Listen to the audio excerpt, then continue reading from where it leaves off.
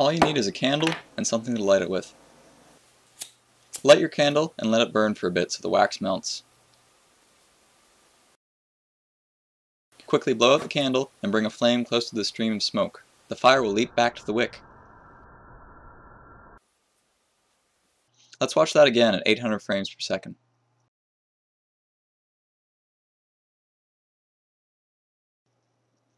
The reason this happens is because when the candle is first blown out, the smoke contains small particles of wax which are still flammable.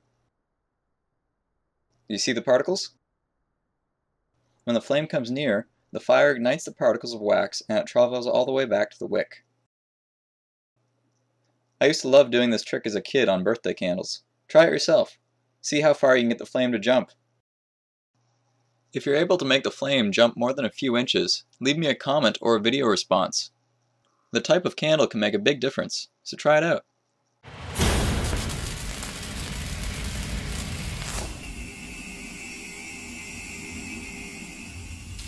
If you enjoyed this video, perhaps you'll like my other videos.